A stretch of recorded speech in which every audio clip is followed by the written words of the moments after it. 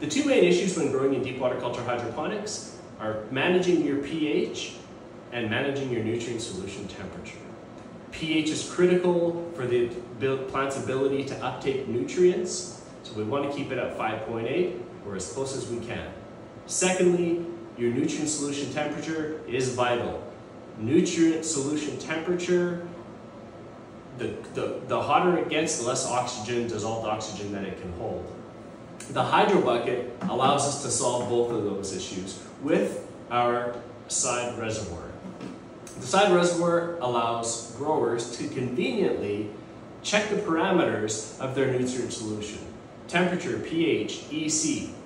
Check it and adjust it easily, conveniently, never without having to lift the plant. Temperature is easily adjustable. Frozen water bottles are a great tool, easily accessible to everyone. Go ahead and drop it into the side reservoir. You're going to be able to change that out every day, check your pH, adjust it. You're going to have great success. Follow us on our social media platforms and check us out at visionaryhydro.com.